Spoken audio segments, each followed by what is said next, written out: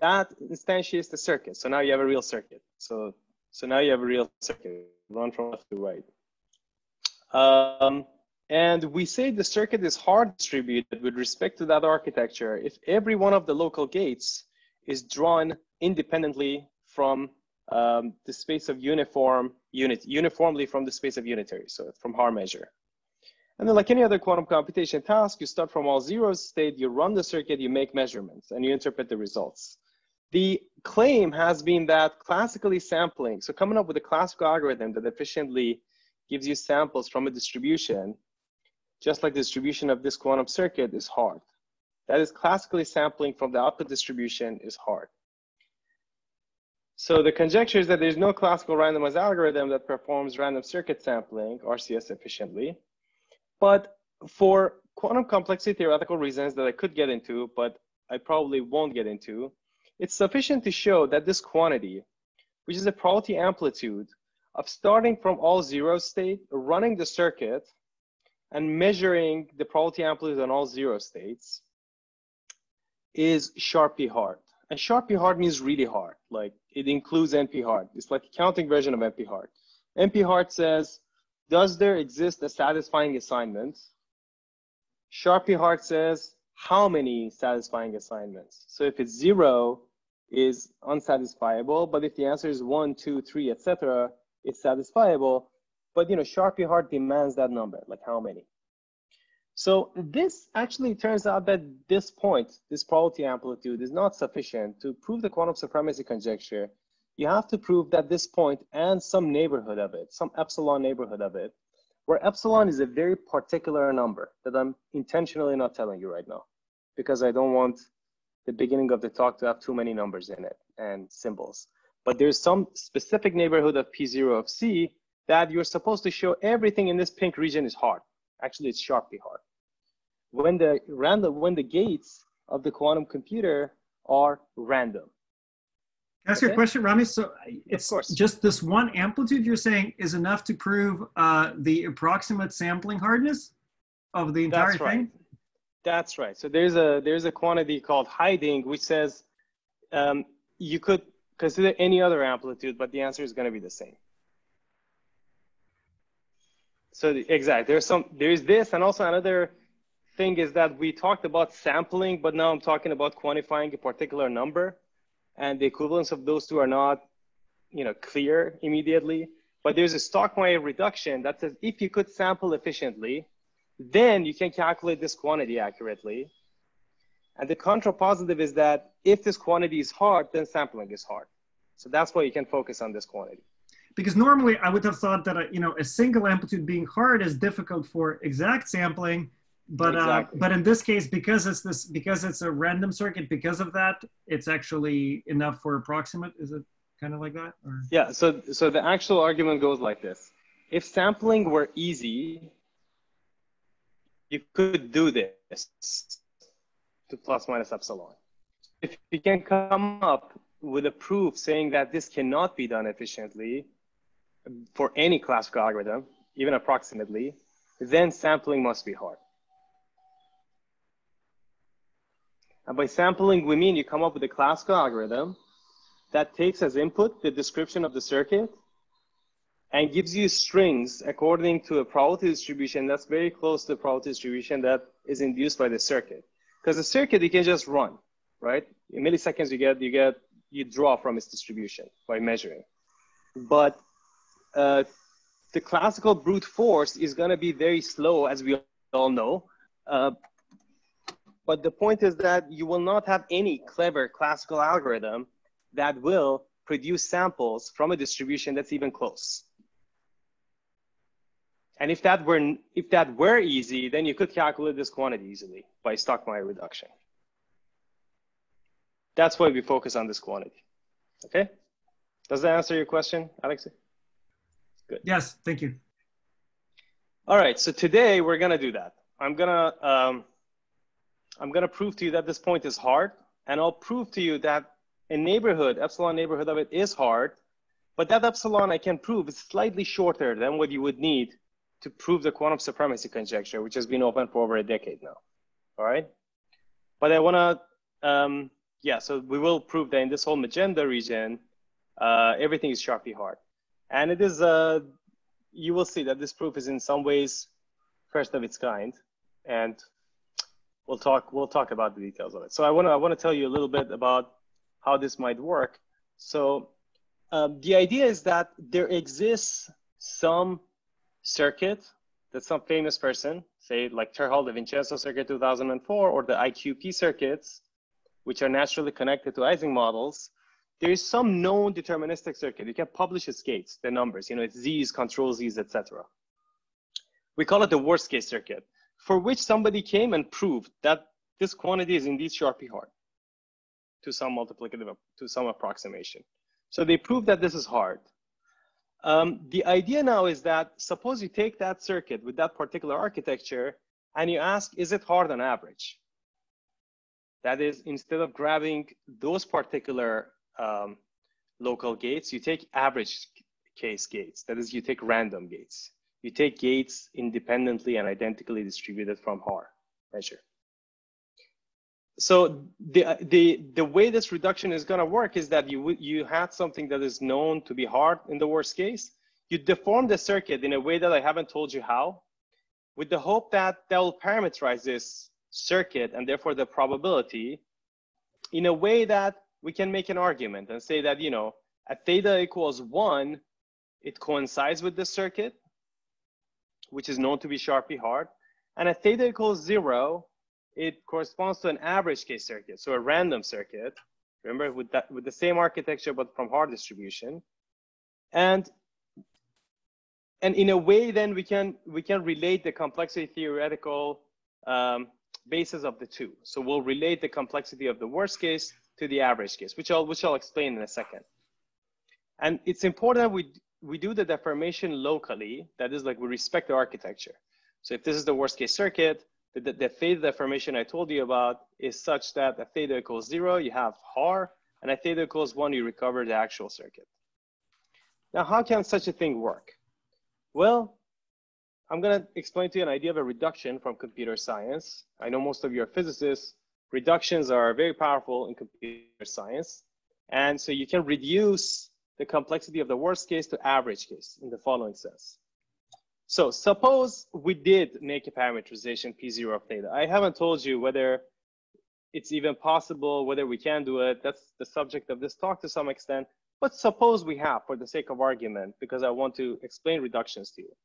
Suppose we have deformed the circuit in such a way that we did that theta deformation respecting the architecture such that P0 of theta becomes a polynomial of low degree in theta. Suppose it does happen. And by construction at theta equals 1, it's the solution to a sharply hard problem. And at theta equals 0, okay. And at theta equals 0, or very near 0, it corresponds to circuits whose local gates are from the Haar measure. So the average case circuit or random circuit. And this delta, capital delta, is little o of 1, which means it's like vanishing. So these are all points in here. You can think of them for all practical purposes to have thetas that are very close to 0, if not 0. Now, if another question, sorry, Ramis, can I ask another question? Yeah, so yeah, how can you, I mean, like a single theta, I mean, you need like another parameterization, right, to like parameterize all random circuits. So somehow a C of 0 is not one circuit, but somehow like many circuits, right, or something like that. Like how, or like there are different C of zeros, right? Because you want to parameterize like a Haar random. Right. So the way the experiment works is that, so I'm going to give an answer. If you feel like this is not the answer to your question, ask again, okay? So the way the experiments work is that you have, say, your 100 gates that are known to be in the worst case hard, okay? Then you generate 100 gates, corresponding gates with the same size from the Haar measure once, and you fix them, you publish them. Then you run the task on that particular realization of the Haar circuit, okay?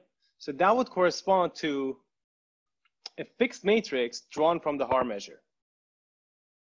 And then maybe you do this 10 times for 10 different realizations on average. But the thing is that every time you run the circuit, you fix the local gates. the worst case is given to you, but the average case is drawn once. I see. So it is actually one. Like C of 0 is one realization. Okay, good. And C of near 0 is something very close to it. Exactly. That's a good question. So now this is the very nifty. I really love this idea. It's very simple. So assume that there exists a classical efficient algorithm O. Computer scientists like O because it's an oracle that calculates P0 of theta in this blue box. That is like, you give it the description of the average case circuit, it'll give you P0 of theta. Suppose there was such a thing. Some clever algorithm we haven't discovered. Well, then I can call O d plus 1 times because the degree of the polynomial is d. So any degree d polynomial is a0 plus a1 theta plus a2 theta squared plus da da da da da a sub d theta to the power of d. So if I have d plus 1 theta i's and the oracle, the O gives me p of theta i's, I have a linear system of size d plus 1.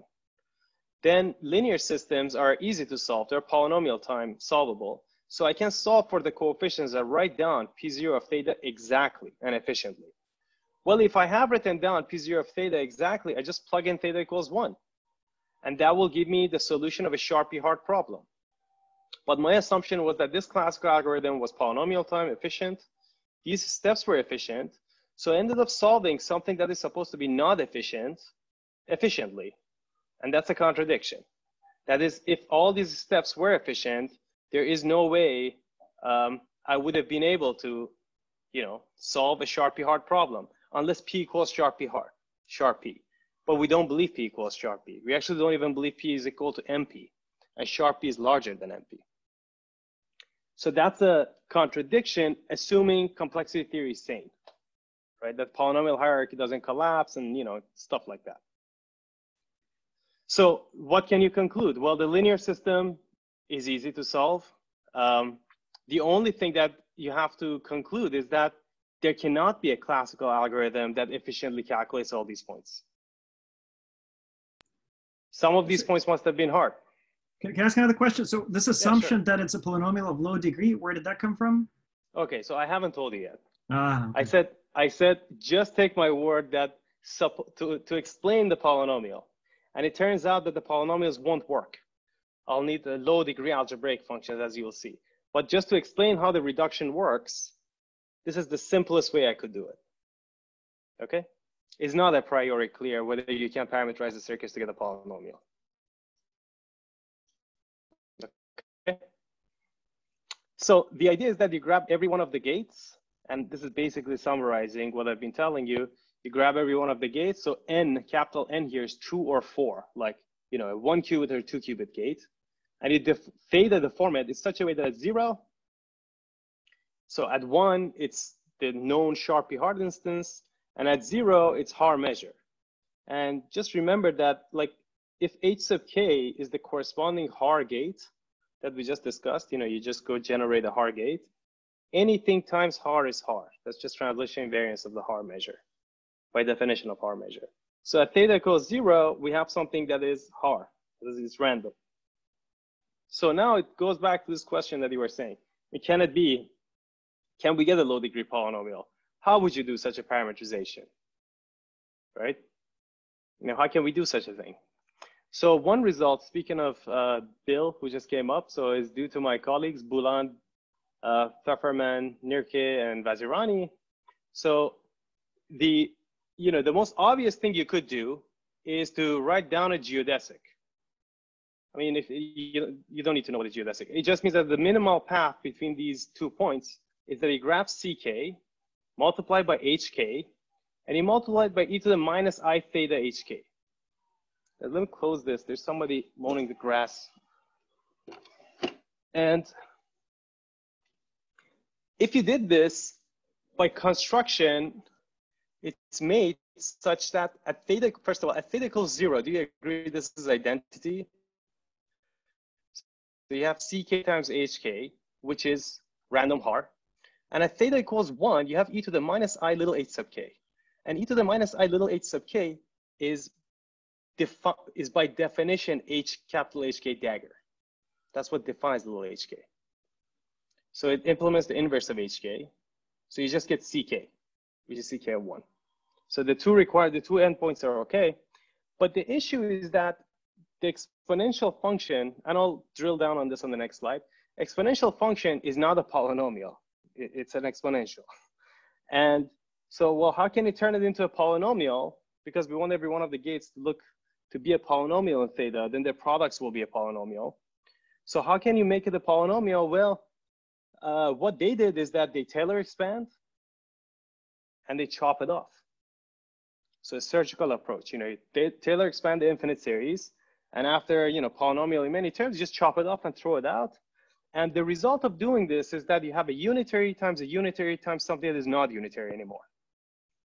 If I truncate, it's not unitary anymore because I would have to keep all the terms for it to be unitary. So the corresponding gate shown with the tilde leaves the unitary group, the 2x2 or 4x4 unitary group, but it gives you a polynomial.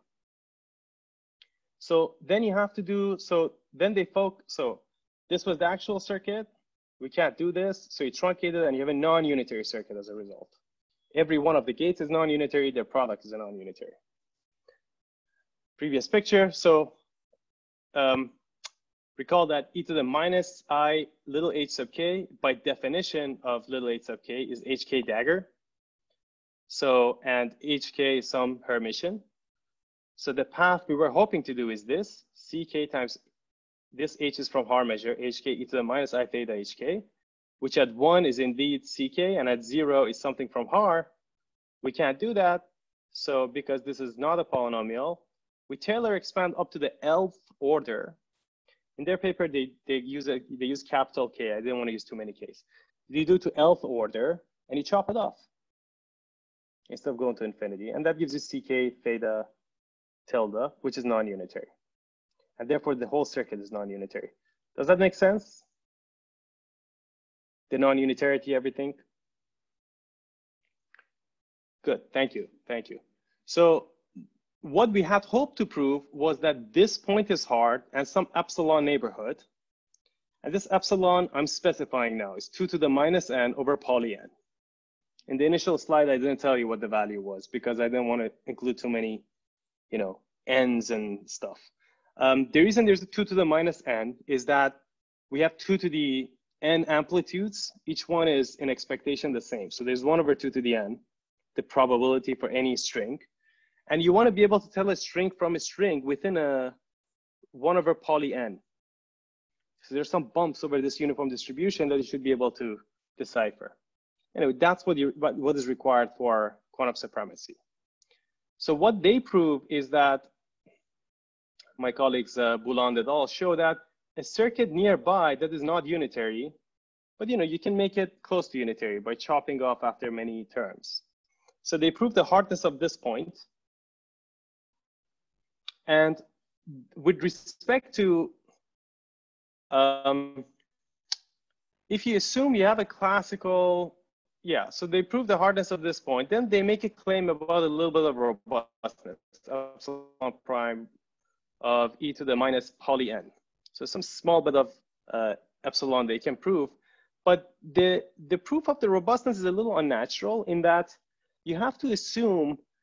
Remember the reduction I showed you that you assume there's a classical algorithm, the red O, that takes in a circuit and gives you the probability near 0 for the reduction to work? It would have to assume that that O doesn't take in a circuit, but actually takes in a non-unitary version of the circuit. So it has a different complexity theoretical assumption. So it doesn't take in. So if you give it a real circuit, it won't work. But if you give it the particular truncated circuit they have in mind, that's how they set up the complexity argument. So it's with respect to a non-unitary oracle. And that is fine, but as long as you can prove that things will not go bad if you give it a real circuit. Suppose you give that oracle a real circuit, then you have to justify that things won't change much. So this point won't change, but I could prove in my paper that then you cannot make a claim with respect to robustness. And actually, regardless of how well you want to approximate this point, it'll always blow up. And I'll explain that more, you can also read Appendix A of this paper by Knapp, Harrow, Brandau, Denzel. There may be one other name that I'm forgetting. But there was a recent, Knapp was my student at the time, so it's a 2020 paper. This Appendix A also gives a more sophisticated argument of what I did in my paper to show that actually not only there's an exponential blow-up, it'll never work in terms of robustness, in terms of epsilon. So let me tell you why that's the case. The way you can prove, remember there was an O here that gives you a polynomial structure. But what you want to show is that if there is a little bit of epsilon, so each P of theta is P of theta plus minus some error, epsilon I. So you cannot expect your circuit to do things perfectly. It'll give you with some little error. So instead of getting the brown curve, you evaluate some D plus 1 points, and you get the yellow curve here. Then you want to show that the reduction still works. So when you extrapolate to the point 1, it better be still sharply hard, because then you can conclude that these points were hard, even in the approximate sense. If you recall my reduction idea that I showed you. The good thing is that this whole interval here is known to be hard. So there was some results showing that not just this point is sharply hard, but some neighborhood of it is sharply hard. So if you make a little bit of error, everything's fine, as long as you end up in this neighborhood. Now, the reason something goes wrong is the following. There's something called the Pituri lemma that is used in boson sampling. So if you have a polynomial P of theta, so suppose this is the P of theta ideal, this is P of theta that's close to it with some error. The difference still a polynomial. So if you have a P of theta that's degree D, this is just a lemma general, has nothing to do with circuits. And you know that P of theta is at most epsilon near 0 for theta between 0 and delta. So suppose capital delta is very small, and suppose P of theta is bounded to be a small function near 0. Then you ask, well, that little bit of epsilon, how does that affect my extrapolation to the point 1? What ends up happening is that there is a blow up with respect to the degree. So it'll be little epsilon times e to the 2 times degree of the polynomial times 1 plus 1 over delta. And remember, this 1 over delta is itself a poly n in our analysis. Maybe I should pause here. Is there any questions so far? I see some question from Abhinav. Okay, sorry, I don't see that. Go ahead. No, I think Abhinav, I asked him something privately to not confuse everyone, and he mistakenly responded to me publicly. So I don't think it's a question. Okay, sorry. Yeah, sorry about that. But maybe I can maybe ask my question again. So like I would have thought that so you're focusing essentially on this one amplitude. I sort of already asked that. But like if you want to prove approximate sampling hardness, and I'm sure it's all right. It's my confusion. No, like, it's fine. Wouldn't you, if it's exponentially small, like you can just throw out that amplitude, no? Right. Like it doesn't matter whether it's hard or easy to compute. If the other ones are easy to compute, then you're kind of screwed. So, but it's this hiding trick, right? That it's the hiding, yes. Yeah. Okay. Yeah. It's the hiding that says, you can. It's sufficient to look. So look, you can suppose you want to look at the probability of y, c, and 0. Yeah. All you have to do is you add some poly x's at the end of your circuit and changes the 0 to whatever string you want, y. And that's easy to do. You just need at most n flips, right? And it turns out that because of what you said, the hiding, it's sufficient to prove that this one is hard, that already shows the hardness of whatever you need. Cool. Okay? It is the hiding property indeed. Any other questions?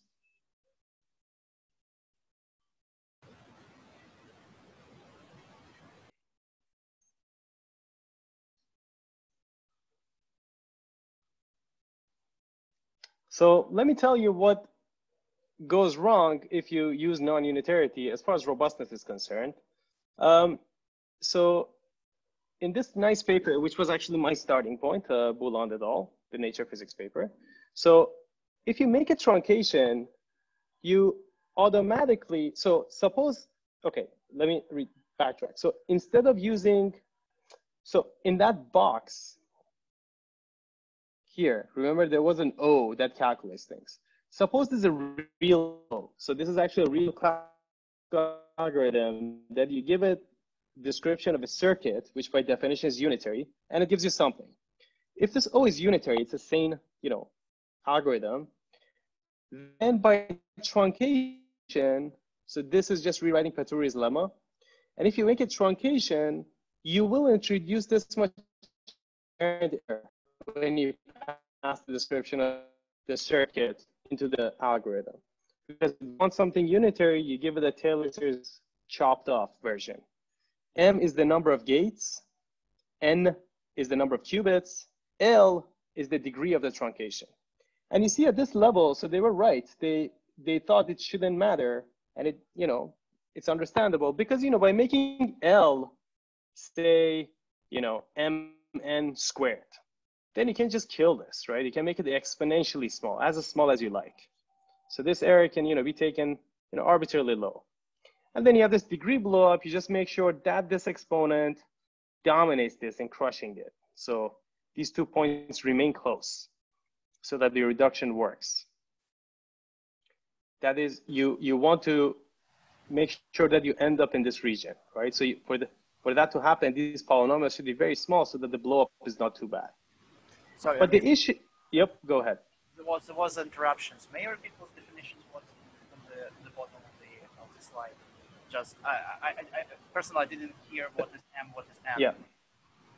Oh, okay. Thank you. Thanks for interrupting and asking.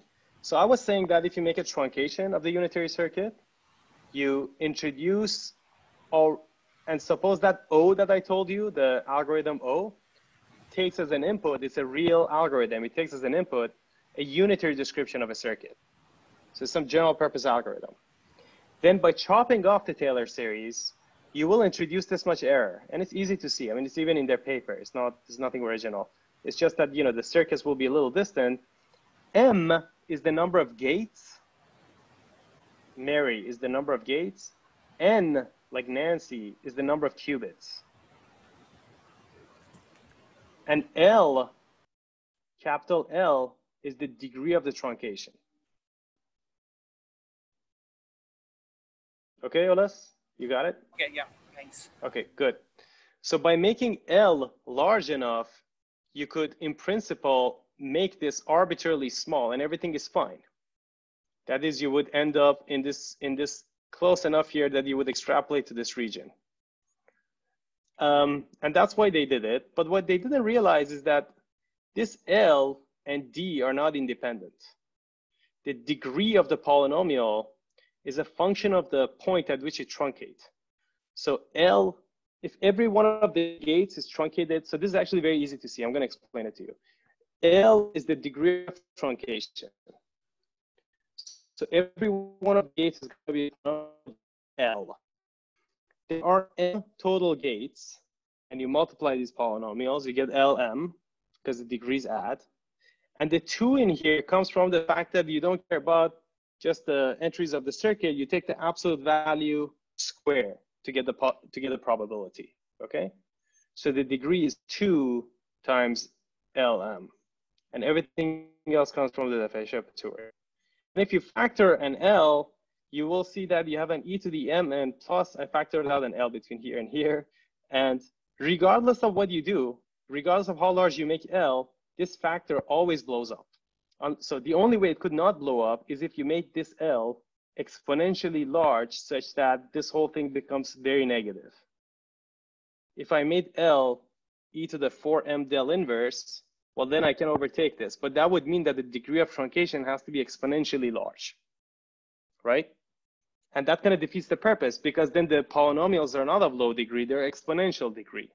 If they're exponential degree, the linear solver that I had in my reduction, the linear solver would have to work on a linear system that's exponentially large. So we'd have to do exponential work. But then the reduction doesn't work because things are not efficient. Okay? Any questions? So you're basically saying that the paper is wrong? No, I don't want to say that. So I would never say that about a colleague. So what they prove is not this point, but the point nearby is hard. Okay, not the actual circuit, but the nearby. And this would be fine if you could, and this is, okay, that's what they prove. And to prove supremacy, you want to show a whole neighborhood is hard. But to show a whole neighborhood is hard, you would have to, it's okay to show that this point and a big neighborhood around it is hard. That includes this pink region. You with me? Because if this is hard and this little blue region is large enough to include the supremacy interval, you're good. What I'm saying is that they prove this point is hard, and the truncation will never let you prove, it's not going to go anywhere if you want to prove a robust version. You see? So what I prove is that I prove this, I'll summarize, this point is hard and another small neighborhood around it. I also don't prove the whole thing. You know, this quantum supremacy conjecture, which has been open for, I don't know, over 10 years, but they actually prove the problem and a neighborhood of it. They prove a different problem, which is very related, but the neighborhood of it only works if you assume you have a non-unitary oracle. That is, the O does not take in a real circuit, it takes in a non-unitary circuits. So it has a different type of complexity assumption. And that little bit of epsilon prime only goes wrong if you assume that you have a unitary oracle. That is, you take in an actual circuit, all right? But their robustness claim is okay as long as you make an extra assumption that you're making a proof with respect to non-unitary circuits that are very close, but they're non-unitary nevertheless.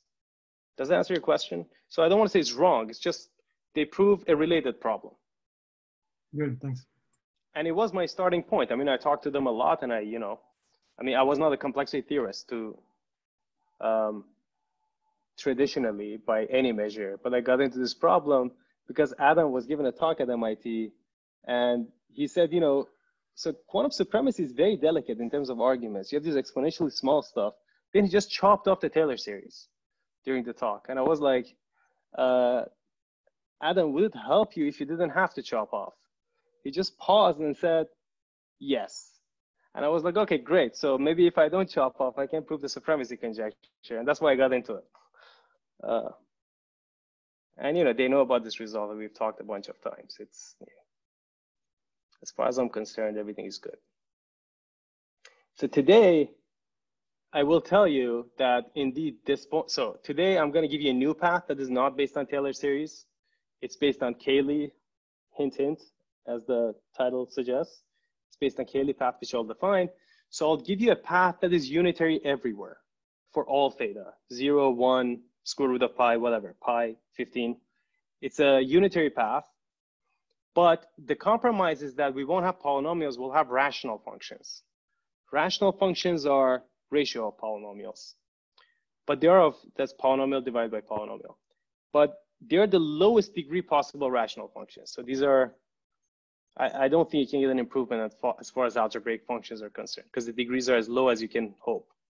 Then we'll prove the average case hardness of this point, and I'll prove a neighborhood of it, of this point, without any extra assumptions. That is not 2 to the minus n over poly n, but it's 2 to the minus n cubed. All right, that's how much robustness we can get out. And some of the technical ingredients are that, I had to prove a total variation distance between hard distribution and these deformations under Cayley function, which requires some random matrix theory, etc. And for the reduction to work, there is a classical algorithm called Berlekamp-Welch, which is really remarkable encoding theory.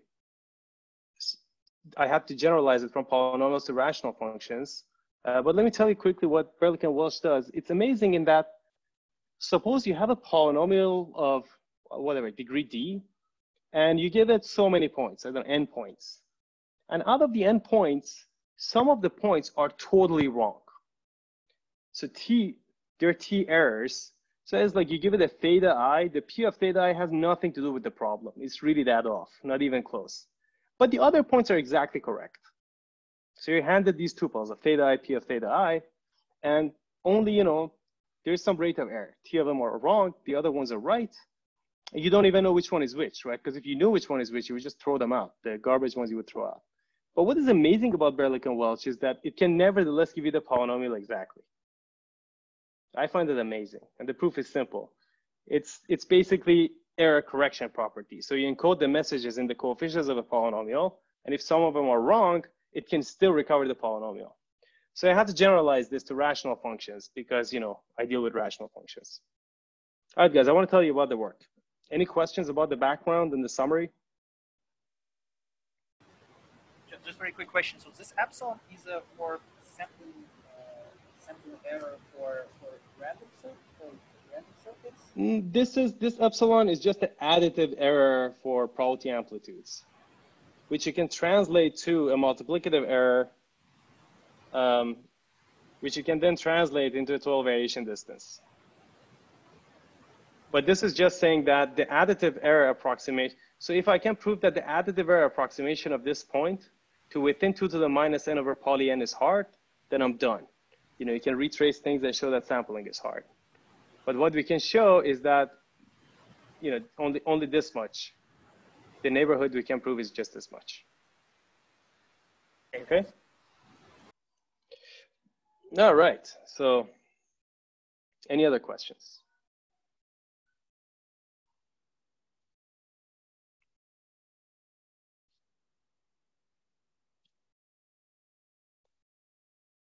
Okay, the Cayley function is this really nice function. F of x is 1 plus ix over 1 minus ix. By the way, I did a blog post on this in case you're interested, on not supremacy, but just Cayley functions and unitary paths, etc. But I'm going to tell you now. So it's f of x equals this, and you define f of minus infinity, since infinity is not a number, it's not a real number, you define it to be minus 1. What is amazing is that you grab the real line, any real point, under f gets mapped uniquely to a point on the unit circle in the complex plane. And it's actually a bijection. So any unique point here uniquely corresponds to an x here. So with that, if I have any Hermitian operator or Hermitian matrix whose eigenvalues are real, and I apply the Cayley function to it, I will get a unitary. And the proof is that, you know, Hermitian matrices, what you do to them, you do to their eigenvalues, not eigenvectors. It's actually true with any normal matrix. And it's not hard to see of minus h is h dagger, the inverse of this unitary. And the procedure, yeah, good. The procedure is that you have this sharp P-hard circuit, C1 to Cm. You generate M corresponding random gates. You publish them, you fix them, and you challenge the world to simulate, you know, Ci times Hi classically. All right, so under the Cayley deformation, every one of the gates, H sub k's, I just did a spectral decomposition here. It's just the eigenvalues times the eigenvectors. And the path that I propose is the following. So you grab the worst case gate, the 4x4 or 2x2 gate, multiply by the corresponding har, multiply by f of minus theta hk. At theta, think of theta very small. Remember at 0, f of 0 is just 1. So you have sharp, you have random. And at theta equals 1, you have f of minus h, which I told you before is just hk dagger. So the two endpoints are okay. And if you shove in you do the algebra, you see that this is the only matrix part, the sharp P-hard gate times the eigenvectors. P and Q are just polynomials in values of each. So P alpha is just this, sorry, Q alpha, which is the same for every entry of CK. And P of alpha is this function. Both are polynomials of degree capital N, which I remind you is 2 or 4. It's hard to imagine any path that would have a lower dependence in terms of degree. I mean, there are n eigenvalues, right? And n eigenvectors. So, I mean, degree n is as low as you can hope for. So every one of the little gates has entries that are rational functions of type n. Numerator is polynomial of degree n, denominator is polynomial of degree n. So this is probably the most technical slide, but I just wanted to show you the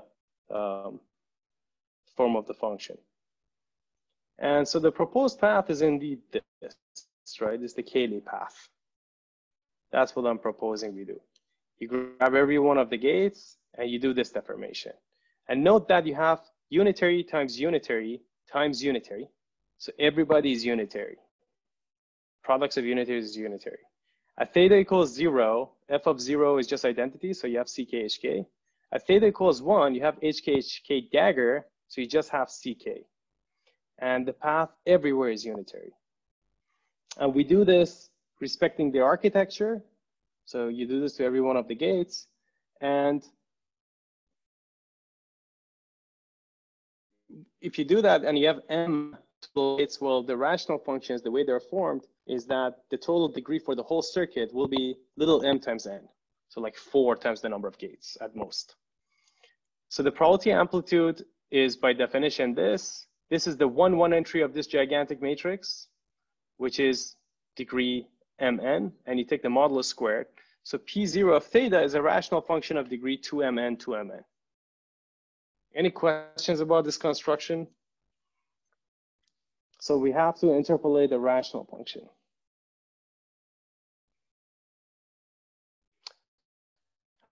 And I'm basically done. I mean, some technical ingredients need to go in. One was that, you know, there's that in the reduction, there was this classical algorithm O that takes in the description of the circuit and gives you the probability amplitude near 0.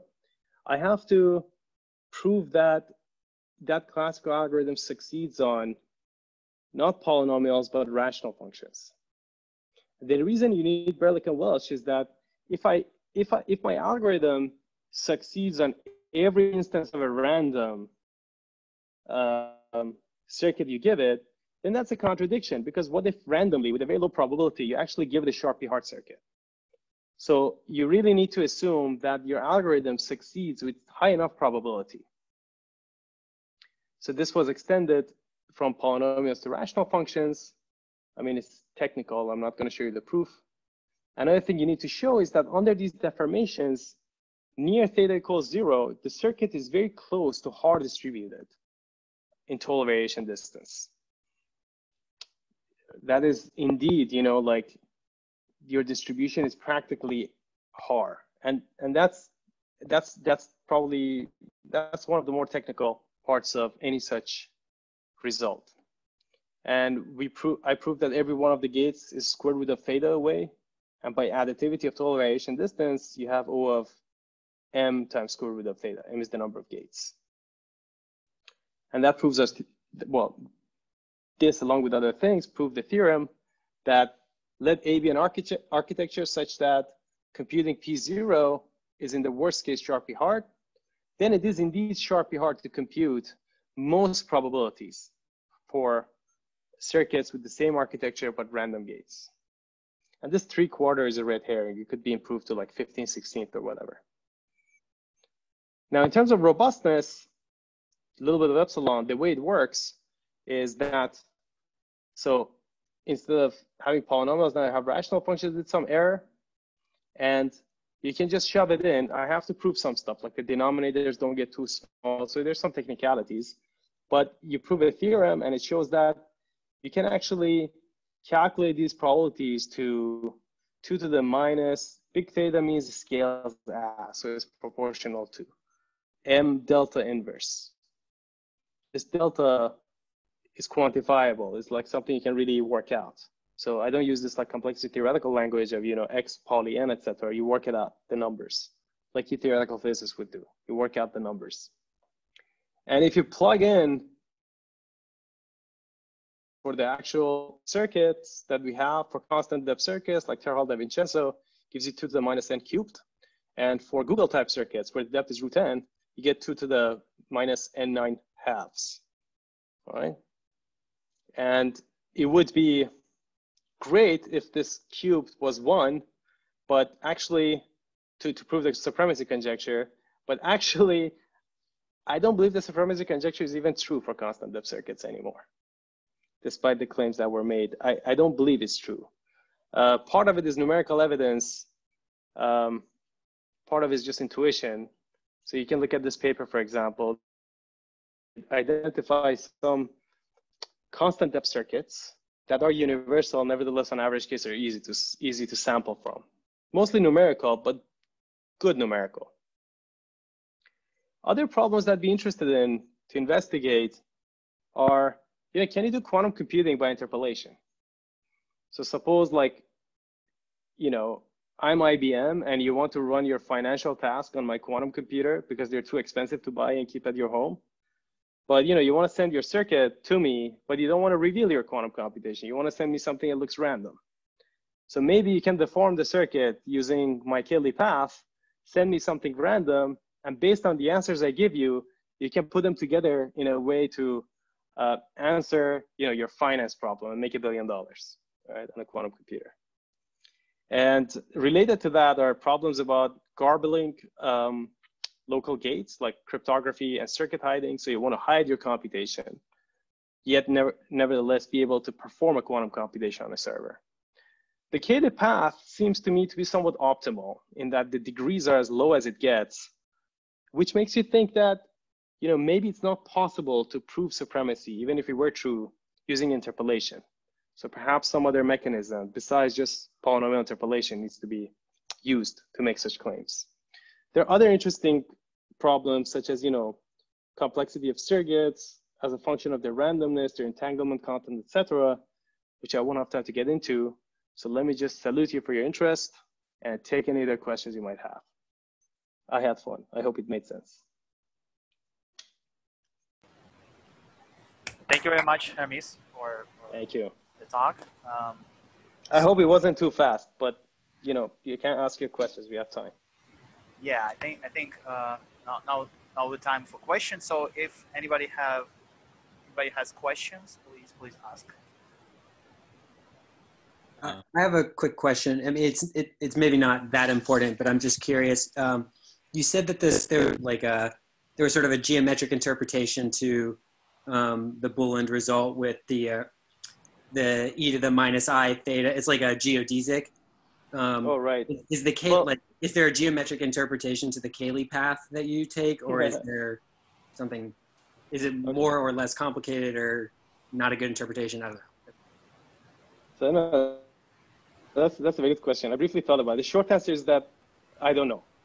But the geodesic is the exponential function. The truncation does not have a good geometric. I mean, it leaves the unitary group. Right. But the geodesic is that exponential function. Indeed, it is a geodesic. The Cayley path is geometry, to use a tautology, is the Cayley geometry. And I can tell you, so I don't know, but what I can tell you is the following. I mean, maybe I can even do a numerical simulation for you, but maybe it's bad. Starting MATLAB right now would not be a good idea. Suppose I started from x equals minus infinity and ran to x to plus infinity, all right? So I went from x to minus infinity, and at every unit of time, so grab the infinite line, chop it into like little intervals, and at every unit of time, equidistant, I put a dot. So as I go here, I use that x and I put a dot here. You understand? So like if x is 0, that corresponds to this rightmost point. So what happens, so at minus infinity, you start here at -1. Then you spend infinite amount of time, basically, near minus infinity. And then you get a lot of points really fast. So theta equals 0, x equals 0 is here. You get a lot of points really fast. Then you spend equal amount of infinite time to go back to this point here. So basically, you grab the real line. I don't know if you can see my hand, but like you grab the real line, you bend it, identify the two infinities at -1. And there are infinite points near infinity, and most finite points are going to be here on this side. So you have a fast speed here and very slow speed here. This is as much as geometry as I can tell you on the eigenvalue transformations of the gates. Awesome, thank you. It's also, if you look at my blog, I do the simulation there. You can see how you spend infinite time near -1. I go from -40 to +40 because infinity would have taken me a while, but you get the idea if you look at it. Thanks, Adam. What was any other questions? I have a question, but you can go ahead first, Alice. No. Yeah, just curious if anybody else has a question. Go ahead, please. Okay. Is there a good way of understanding where the n cube comes from? Oh, Proving that would prove the supremacy conjecture, right? yeah, it comes from the theorem. Here. Yeah. So m is the number of gates, which is, you know, n to a 3/2 because I have, say, root n. Okay, n cubed, you said. So I have root n times O1. So there's already n here. And so there's an n that comes from here. The del inverse is 1/n squared because I would need that for the interpolation to land in that region that is here. I would require that this delta to be sufficiently small such that, you know, things work out. So this And as the largest delta I can take is indeed 1/n squared. And that comes from Paturi's lemma? That comes from the form of the rational functions you have based on Cayley, proving that the denominators are not too small. They're actually larger than 1. Okay. And bounding these things. And then, because Paturi is just for polynomials, it's not for rational functions. Mm-hmm. And then reducing a problem to something that's effectively polynomial and using Paturi. Okay. I really hope to post the version 2 of the paper soon where things are explained clearer. The version 1 is, I mean, everything is kind of there, but maybe the language was, you know, coming from a different field. Maybe I didn't express things in the best language. So it's clearest way, but hopefully in version 2 it will be clearer. Okay.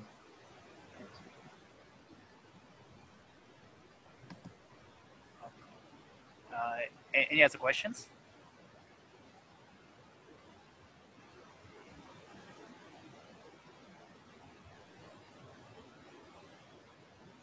So maybe I'll ask a question. Sure. The question is, so the first question is maybe, so all this bound for epsilon, they as for generic circuits. So is there any assumption about circuits involved to this estimates of epsilon? So what if I have very diluted circuit, for example? So these circuits are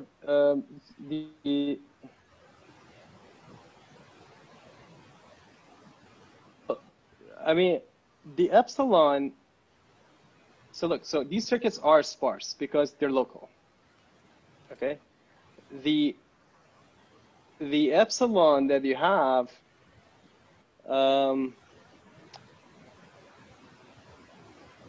Sorry, I don't really understand your question. Maybe ask it again. I don't see the connection. Yeah. So question is, all this epsilon bounds.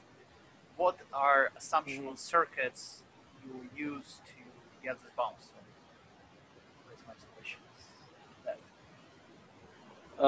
I see. So you mean like these epsilons, such? I mean. So my circuits are all local, yes. These epsilons? Both in local in number of qubits and in space, right? It doesn't have to be, I mean, it doesn't have to be local. The locality, I'm just saying local because, you know, to use the parameters that they use in experiments. It doesn't depend on, the epsilon doesn't depend on circuit as far as the epsilon depends only on the number of gates and what you need to prove that the circuit is close to HAR, which comes from the proof of robustness.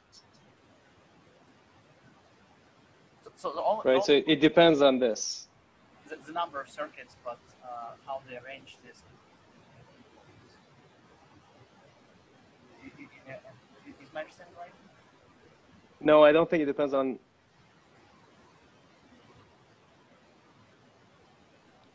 Depends on the number of them, and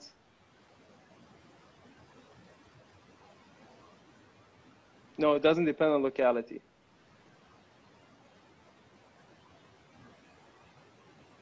It depends on the size of each one of the gates, which I'm taking to be, 2 by 2 or 4 by 4.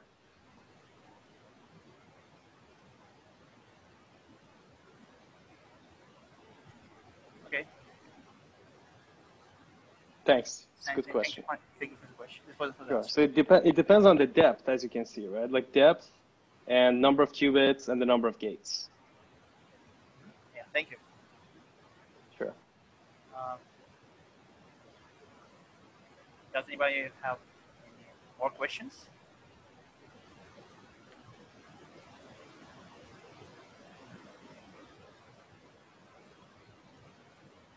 Okay, then I would like to thank Ramis for the nice talk. Very nice to hear about this new result. And if anybody has any additional questions, I guess they can contact Ramis by email. And, That's right. Always happy to talk. Thanks. This was fun. Okay. Thank you, everybody. Bye-bye. Thank you. Bye.